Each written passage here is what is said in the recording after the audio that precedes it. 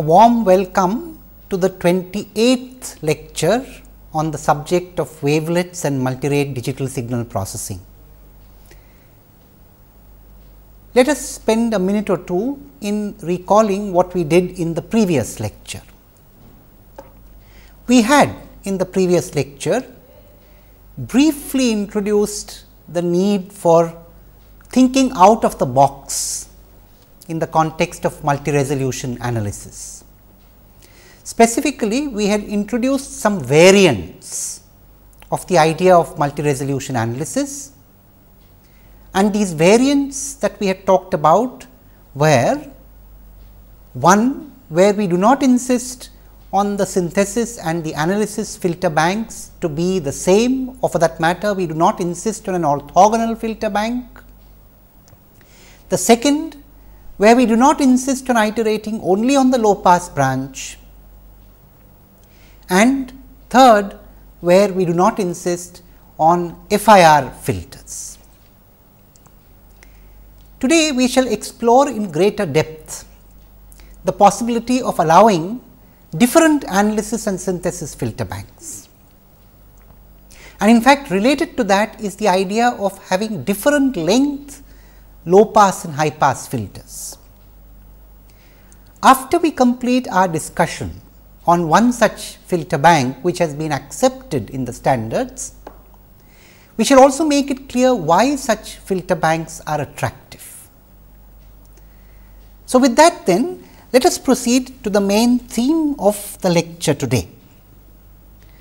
You will recall that in the previous lecture we had briefly introduced the recent standard for data compression called JPEG 2000, Joint Photographic Experts Group standards introduced around the calendar year 2000. And we were going to talk about what is called the 5-3 filter bank, and associated with it what is called the spline multi-resolution analysis. Well, just to put back a few points that we had talked about towards the end of the previous lecture, we had seen that we could extend the dilation equation constituted for the Haar MRA, namely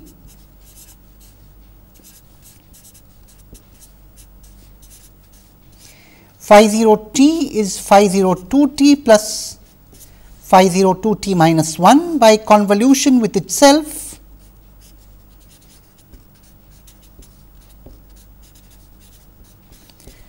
to get phi 1 t is half phi 1 2 t plus phi 1 2 t minus 1 plus half phi 1 2 t minus 2. And we had noted that if we look at the coefficients of this dilation equation, dyadic dilation equation, the coefficients essentially represent the filter half 1 plus Z inverse the whole squared. And in fact, phi 1 t is piecewise linear.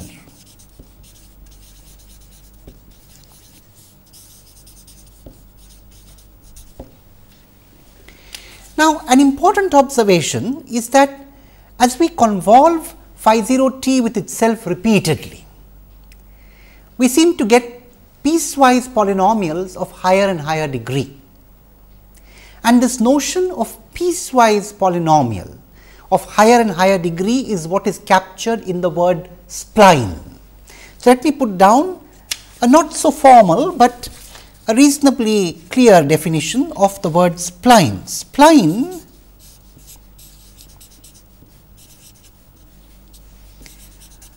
are polynomial pieces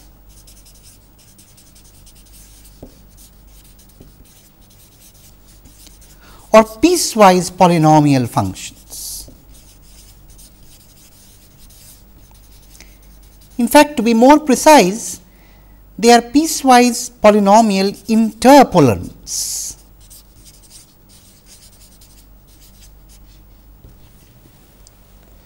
Functions that interpolate, that join, that complete in between samples using piecewise polynomials. And as you can see, there is a generalization here from the idea of piecewise constant approximation, with which we began the discussion on the Haar multi-resolution analysis. Now, we also noted the shortcoming of phi 1 t. The shortcoming of phi 1 t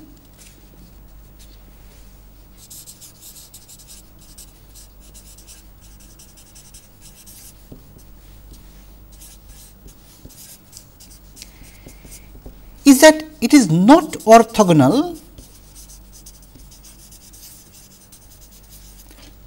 to all integer translates.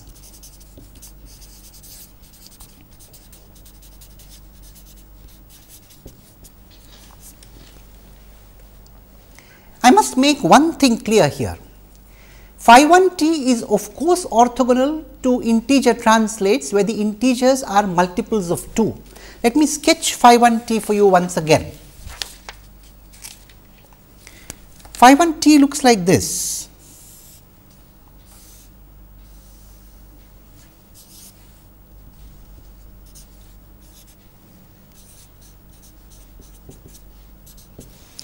And it is of course orthogonal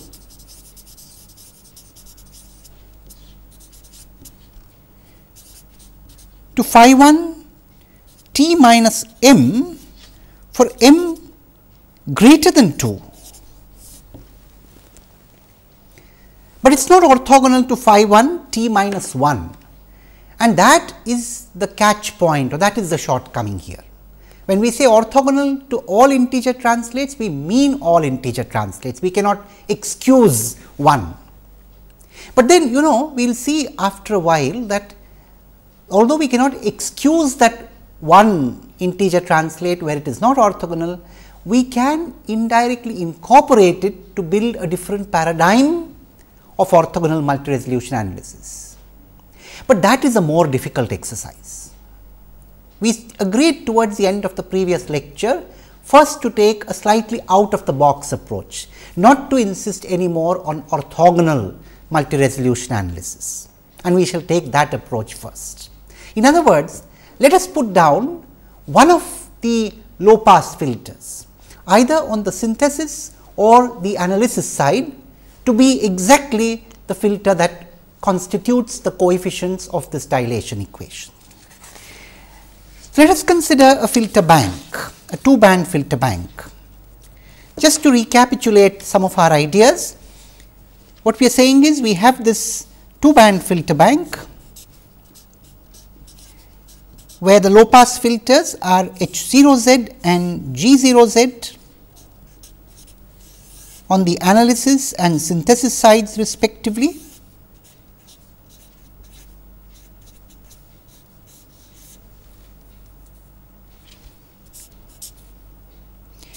And the high pass filters are H 1 z and G 1 z, again on the analysis and the synthesis sides respectively.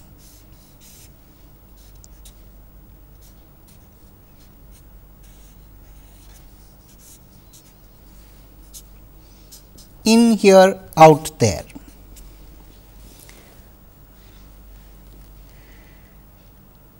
So, what we are saying is, let without loss of generality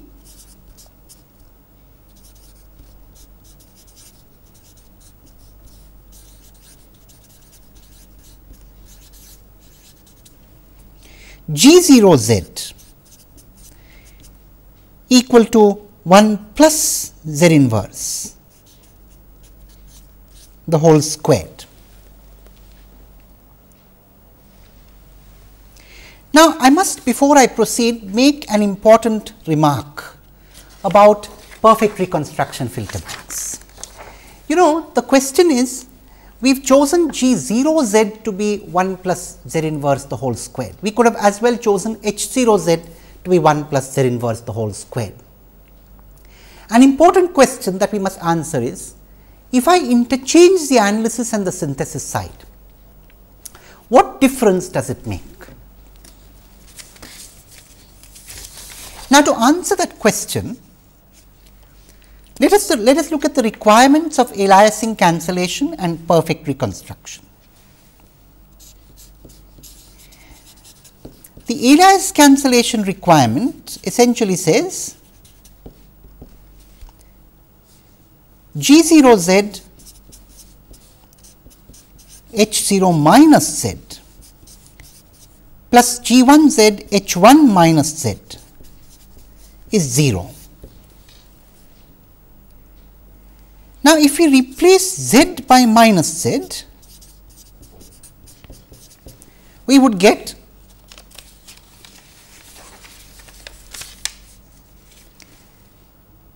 H0Z G0 minus Z plus H1Z G1 minus Z is equal to 0.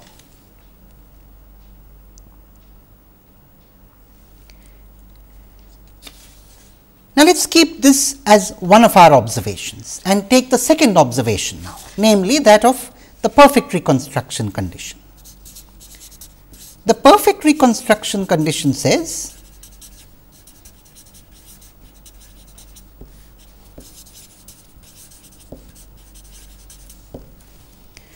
G0Z H0Z plus G1Z H1Z is essentially of the form a constant and then a delay.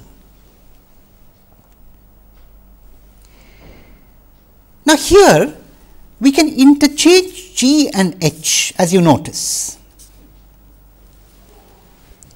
In other words, we could say H0Z G0Z plus H1Z G1Z is the same thing, trivially true.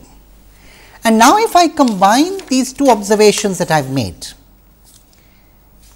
you will notice that this equation is an alias cancellation equation for the case when you have interchanged the analysis and the synthesis side. So, here the synthesis low pass filter has become the analysis low pass filter, and the synthesis high pass filter has become the analysis high pass filter. And this then becomes the alias cancellation condition for this interchanged filter bank. And as far as the perfect reconstruction condition goes, we do not need to do anything at all, it is already an interchanged condition.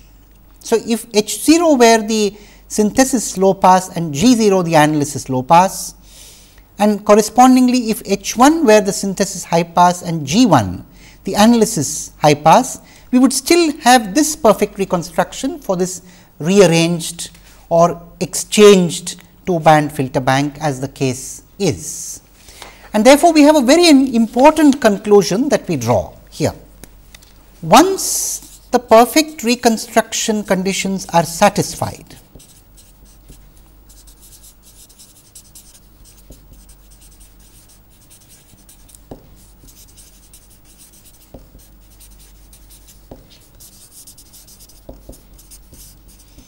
in a two band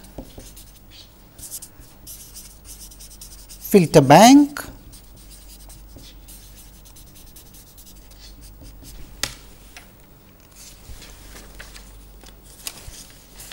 the analysis and synthesis filters can be exchanged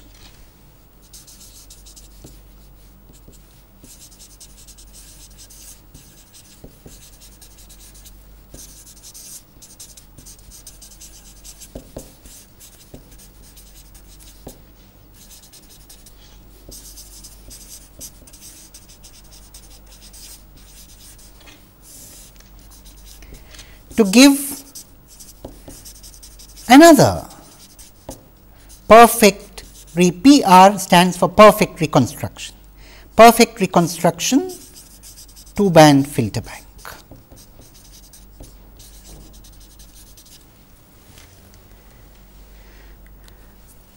A very important observation, because it tells us that it is not so critical, it is not so important which pair of filters we put on the analysis side and which pair of filters we put on the synthesis side as far as perfect reconstruction goes. But there is a subtle point here, and that subtle point is, if you look at the low pass filters happen to be different on the two sides, and if you use the low pass filters to construct a dilation equation, a dyadic dilation equation, I mean the coefficients of the low pass filter could be thought of as representative of the coefficients of a dilation equation that operates on the scaling function. So, if you visualize the two different scaling functions that come out of the analysis and the synthesis side, it is quite possible that one of them is quote unquote smoother than the other. And in that case, one might want to decide which scaling function to put on the analysis side and which one to put on the synthesis side.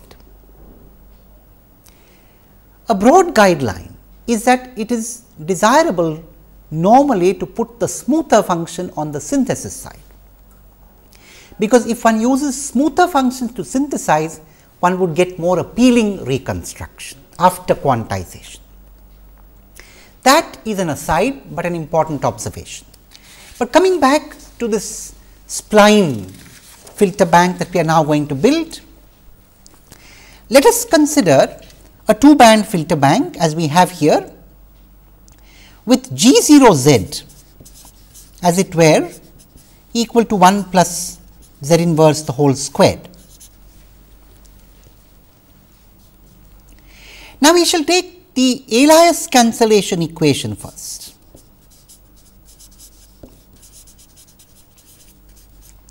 And we shall insist initially only on satisfying the alias cancellation equation, which tells us that G0z H0 minus z plus G1z H1 minus z is equal to 0. Now, we can rearrange this, as you know, to the following equation: G0z by G1z is minus H1 minus z by H0 minus z. And one simple choice to ensure alias cancellation is to choose numerator equal to numerator here and denominator equal to denominator, and that is exactly what we shall do. We shall choose G0z equal to minus H1 minus z and G1z equal to H0 minus z.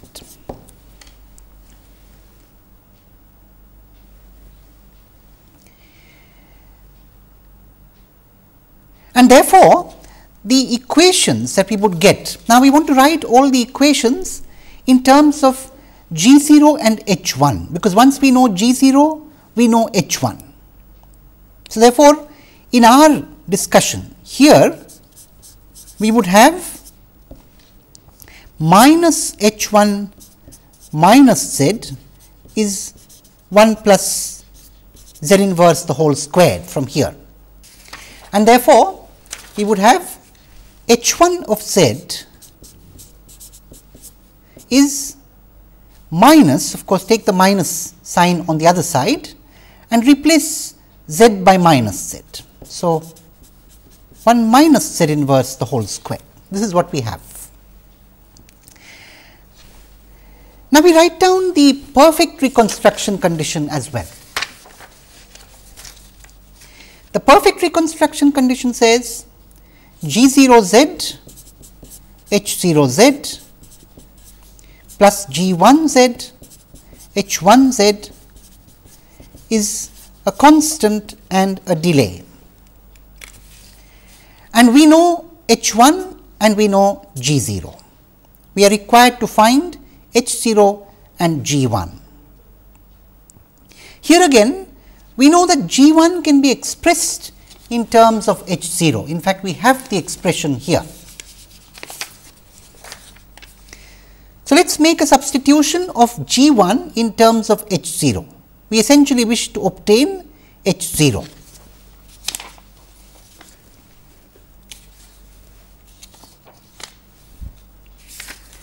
So, making this substitution, we would have G 0 z H 0 z plus H 0 minus z, well, H 1 z, but H 1 z can again be expressed in terms of G 0 z. So, we leave it like that, we know it is C 0 z raised to the power minus t. In fact, let us write down H 1 in terms of G 0 notionally first. So, if you recall, G 0 z is minus H 1 of minus z. Now, of course, we have an explicit expression for H 1, but what I wish to do is to bring out a property of this product here, G 0 H 0, by making an explicit substitution. So, let me take H 1 z and rewrite it in terms of G 0 z. So, H 1 z would clearly be minus G 0 minus z, and we can make that substitution here.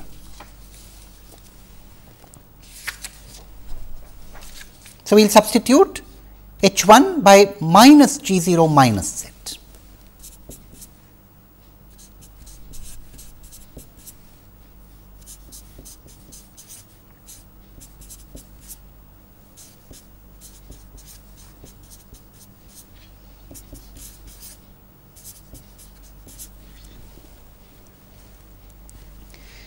And all in all, we then have something very interesting in terms of the samples of this product. So, now again we have a situation where we have a product of Z transforms and then the same product of Z transforms with Z replaced by minus Z. Let us see what we have here. So, you notice we have G 0 Z H 0 Z minus G 0 minus Z H 0 minus Z is essentially a constant and a delay.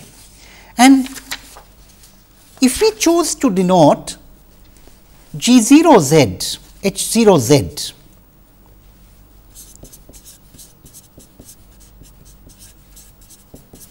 by another kappa 0 Z, what we are saying in effect is kappa 0 Z minus kappa 0 minus Z is essentially a constant and a delay. And recall that this operation kappa 0 z minus kappa 0 minus z essentially brings up the odd samples and destroys the even samples. So, kappa 0 z minus kappa 0 minus z is C 0 z raised to the power of minus t, means that if we kill the even samples,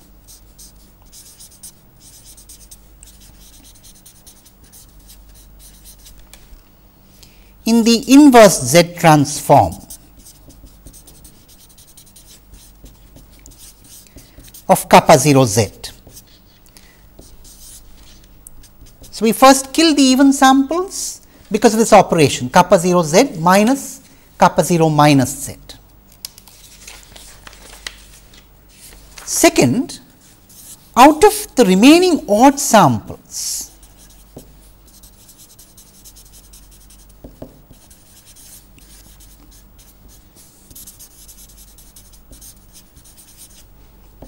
only one is non-zero.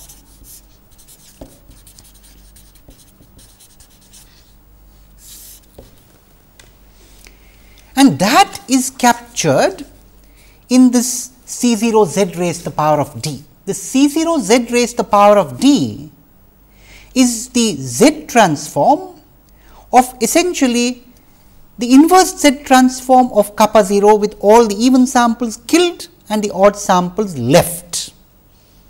That means, among the odd samples the dth sample is equal to C 0. In fact, we can say something specific here. We can say the dth sample is equal to C 0. And now, our whole exercise is to impose this condition on the product kappa H 0 z G 0 z amounting to kappa 0 z. Now, to do that, let us of course recognize that we have too much of freedom here. In imposing Elias cancellation, we have put down only two conditions.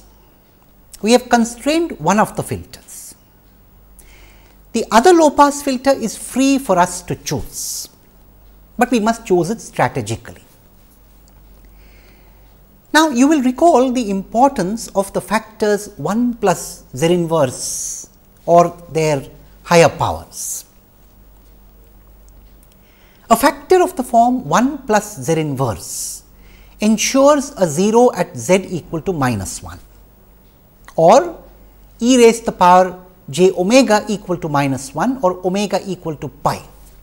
So, on the unit circle we are putting a 0, a null at pi or minus pi, that is not an issue.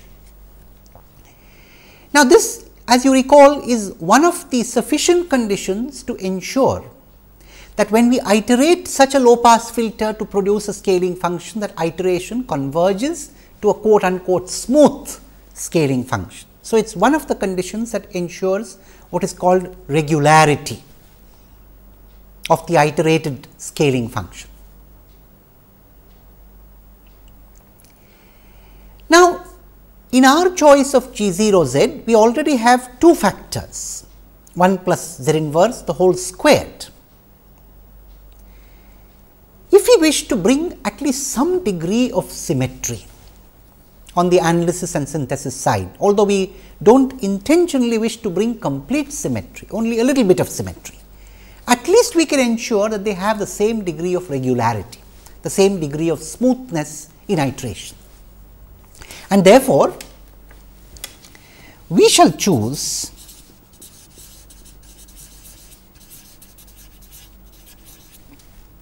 H 0 z also to have two zeros at z equal to minus 1. In other words, we shall choose H 0 z to have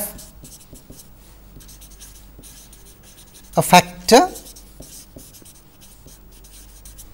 1 plus Z inverse the whole squared.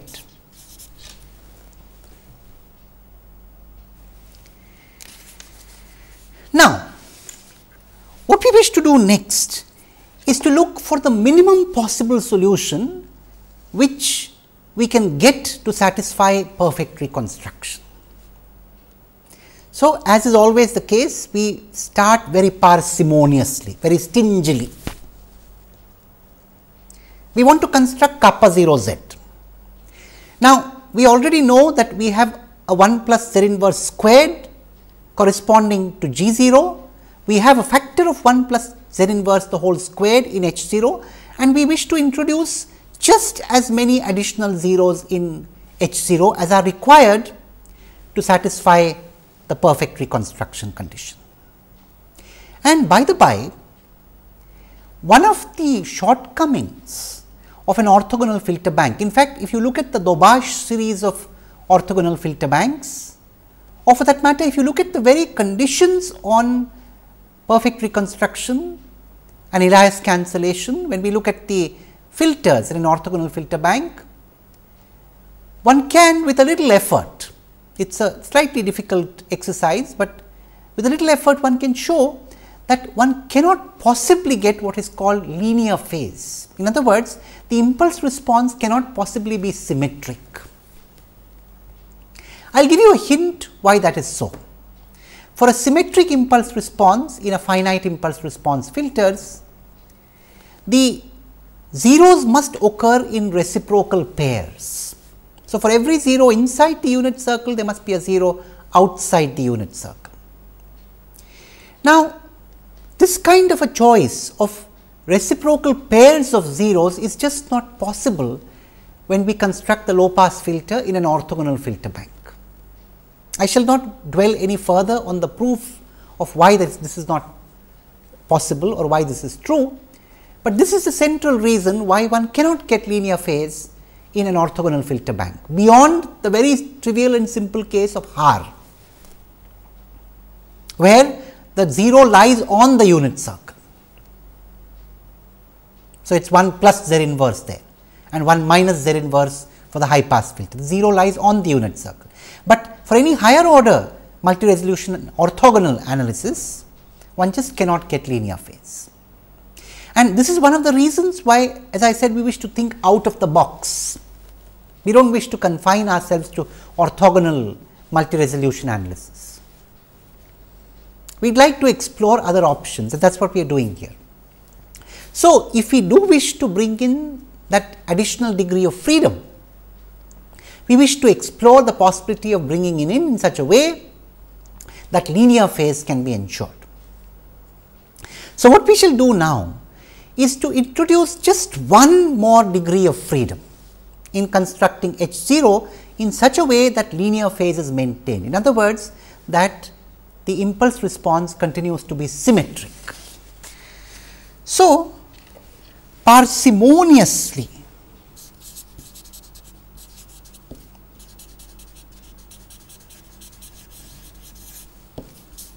in informal language, stingily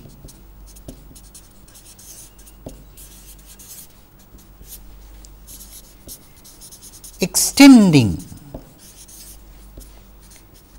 H 0 Z to retain symmetry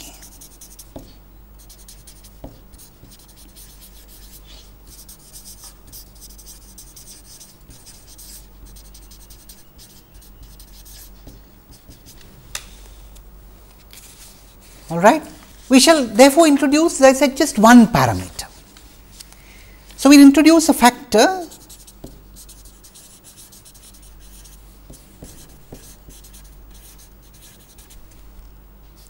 one plus H 0, small h 0, Z inverse plus Z raised to the power minus 2. So, what I am saying is retain symmetry. This is a symmetric factor and the only degree of freedom is this.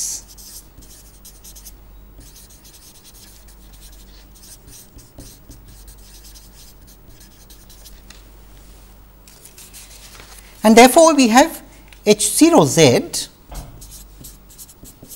is essentially 1 plus Z inverse the whole squared times 1 plus H 0 Z inverse plus Z raised to the power minus 2. Now, a couple of remarks. You know, in retaining symmetry, I could have used the same constant, let us say H 1 here and kept a constant H 0 here. So, apparently, I would have had 2 degrees of freedom, but this factor H 1 here essentially scales the whole filter by a constant. Now, I am not really interested in scaling. You know, I could scale all the impulse responses by appropriate constants and thus change the constant C 0. That is not going to materially affect the nature of my filter bank. So, I am introducing only so many degrees of freedom as give me something novel in terms of nature of frequency response, not in terms of the scaling constant C 0, which I can always adjust in the end. So, therefore, keeping only this degree of freedom here, let us now impose the condition on G 0 H 0. Let us now consider the product G 0 H 0, and that product is going to be G 0 Z H 0 Z given by 1 plus Z inverse the whole squared times 1 plus Z inverse the whole squared times 1 plus H 0 Z inverse plus Z raised to the power minus 2. And let me expand this. 1 plus Z inverse the whole squared times this is 1 plus z inverse to the power 4. So, let me first expand 1 plus z inverse to the power 4. Essentially 1 plus 4 z inverse plus 6 z raised to the minus 2 plus 4 z raised to the power minus 3 plus z raised to the power minus 4. And now, I shall use the convenient notation of coefficients only. So, when I multiply this factor by the factor 1 h 0 1, so let us use this representation.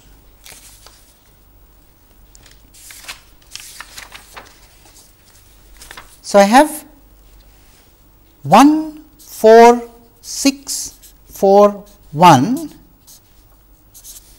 convolved with,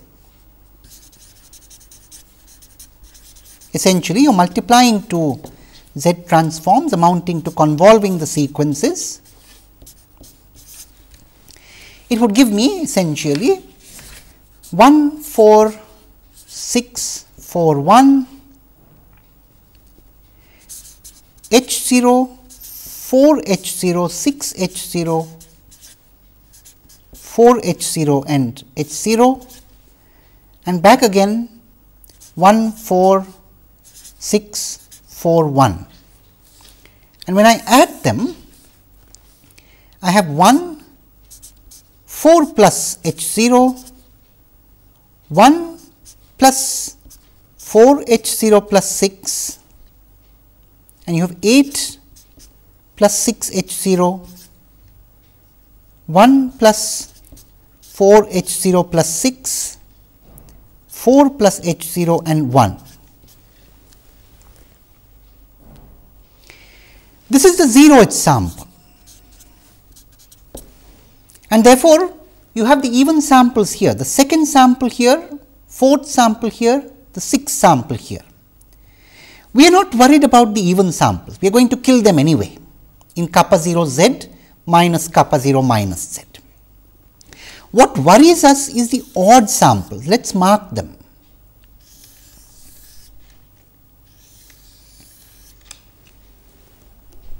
And we are required to retain only one odd sample. How can we do that? Notice that these are essentially the same sample. So, if I annul this sample, I have achieved my objective. Essentially, if we make 4 plus h 0 equal to 0, in other words h 0 equal to minus 4, we have retained only one odd sample.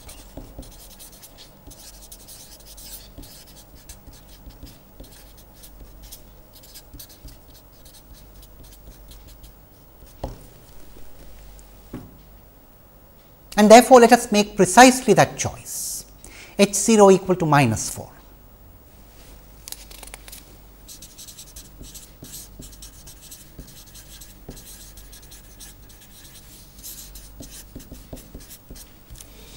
And therefore, h 0 z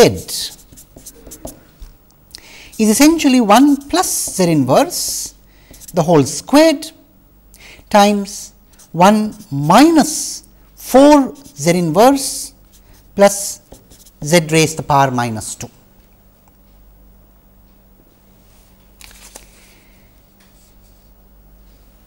Now, let us look at the degree of h 0 here. H 0 z can be of course expanded. Now, we will use the same strategy, we will convolve 1 to 1 convolved with 1 minus 4 1.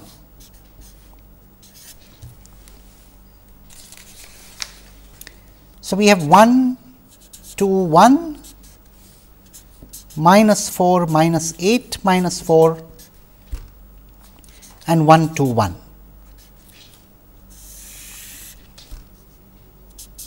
1 minus 2 minus 6 minus 2 and 1.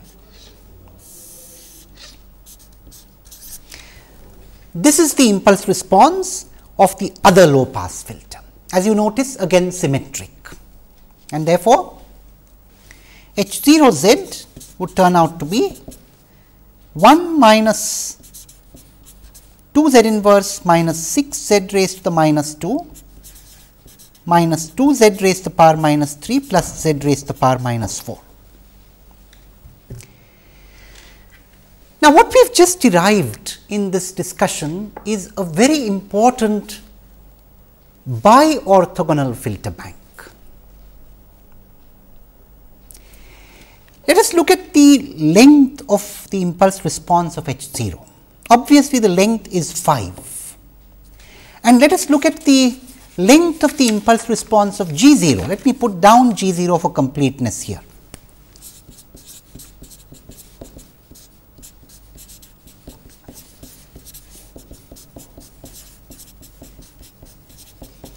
Obviously, the length of the impulse response is 3.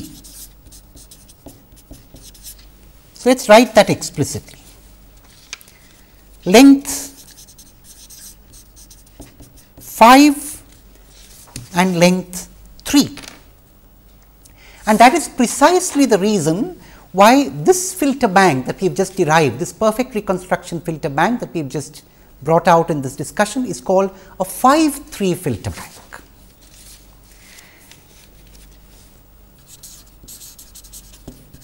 This is the celebrated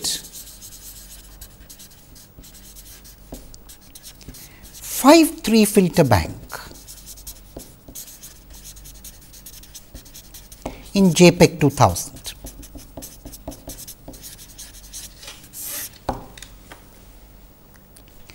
Now, you know, JPEG 2000 admits two kinds of filter banks, a 5-3 filter bank and a 9-7 filter bank. And now we know what 5-3 and 9-7 mean. They essentially refer to the lengths of the impulse responses. 5-3 means the impulse responses are of lengths 3 and 5. Now, which impulse responses? As you can see, you could think of them as the impulse responses of the two low pass filters, or you could think of them as the impulse responses of the two high pass filters. It does not matter. You could also think of them as the lengths of the impulse responses of the analysis filters or the lengths of the impulse responses of the synthesis filters. In fact, let us put it down explicitly what the lengths are in this 5-3 filter bank. So, in the 5-3 filter bank,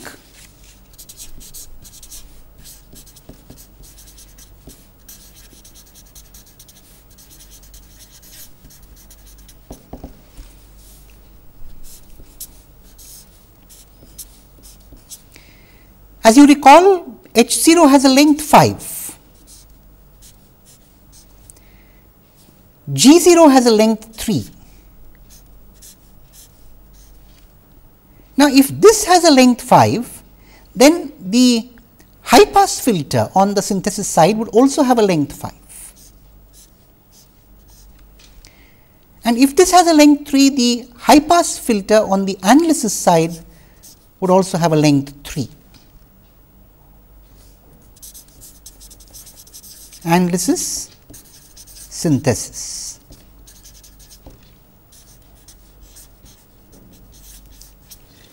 So, this is the length distribution in a JPEG 2000 5-3 filter bank. Now, you know, let us put down explicitly all the filters in the JPEG 2000 5-3 filter bank. And for that, let us just recall the relationships. We had G 0 z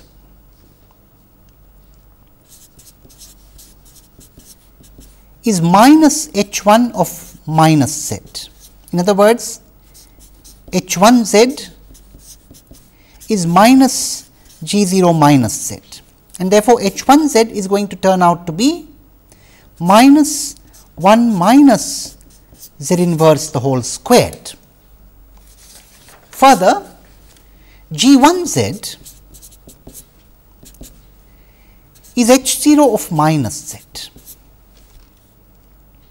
and that would turn out to be 1, So, wherever you have odd powers of Z inverse, the signs are going to get reversed. So, 1 plus 2 Z inverse minus 6 Z raised to the power minus 2 plus 2 Z raised to the power minus 3 plus Z raised to the power minus 4.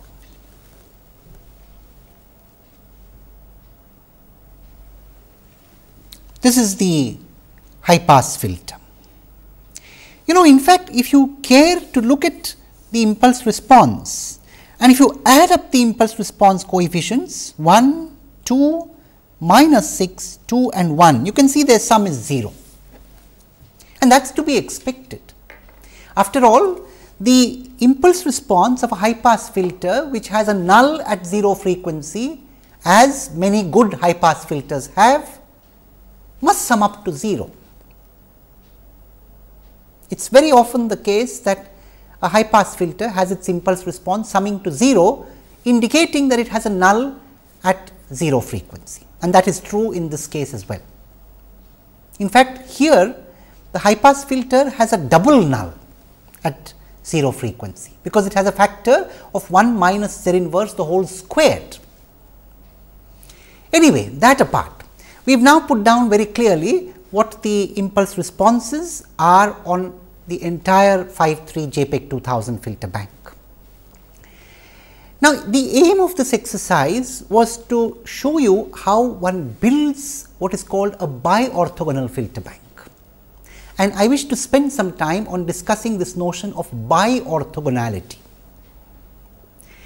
In the axioms of a multi-resolution analysis, we had put one of the axioms to be the scaling function must be orthogonal to its integer translates.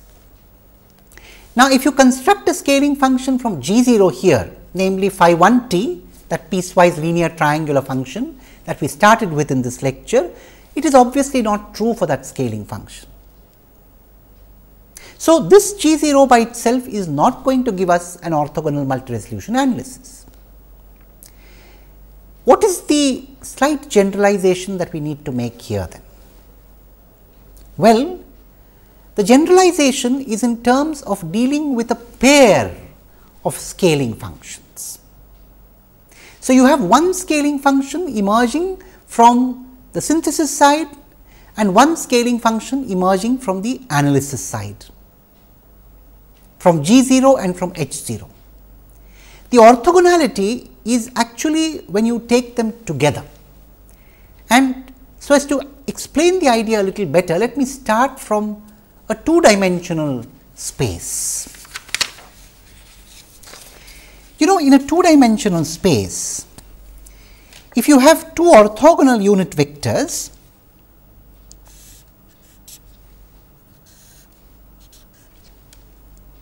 let us say u1 cap and u2 cap, then this forms an orthogonal system by itself. But suppose you do not have two orthogonal vectors, you have a u1 cap and a u2 cap like this.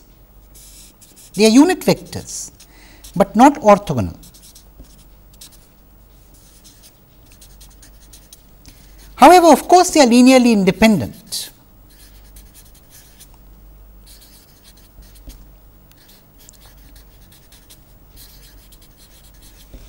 Obviously, these two unit vectors u1 cap, let us call them u1 tilde cap and u2 tilde cap. u1 tilde cap, u2 tilde cap do form a basis in two-dimensional space, because they are linearly independent. But if I wish to obtain the coordinates, so suppose I wish to take any vector, let us say x in two-dimensional space, and I have this pair of unit vectors here u1 tilde cap and u2 tilde cap, and I wish to express x as C1 times u1 tilde cap plus C2 times u2 tilde cap. How would I obtain the constants C1 and C2? I cannot do them by taking the dot product with respect to u1 tilde u2 tilde cap, because they are not orthogonal. That is the convenience of an orthogonal basis. What I can do, however, is to construct what is called a bi-orthogonal basis. So, I could instead start from this basis u1 tilde cap and u2 tilde cap. Now, I could take a vector which is perpendicular to u2, but not to u1, and let me show that one. Let me call this v2 cap. So, v2 cap is perpendicular to u2, but not to u1. Similarly, I could have a vector perpendicular to u1, but not to u2, maybe this vector. Let me call it v1 cap. Now, if I were to take the dot product here, if I come back to this, if I take the dot product of x with v1 cap here, there would be u1 would go away because of the dot product, because of v1 being perpendicular to u1 cap, but this c2 would remain. And similarly, when I take the dot product with respect to v2 cap here, so if I take the dot product of x with respect to v2 cap, it would destroy the term of u2 tilde, but retain the term of u1 tilde, namely I would be able to obtain c1 by taking the dot product of both sides of this equation with v2 cap, and I would be able to obtain c2 by taking the dot product of both sides of this equation with v1 cap. And therefore, we say v1 cap v2 cap is a bi-orthogonal basis.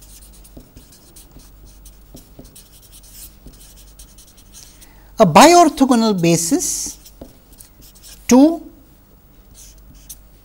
this basis. In fact, they are mutually bi-orthogonal. Each of them is bi-orthogonal to the other. And in fact, this is the idea that is generalized when one builds a bi-orthogonal filter bank. This is one generalization, one variant that we have introduced in two-band filter banks. In the next lecture, we shall introduce another variant. Thank you.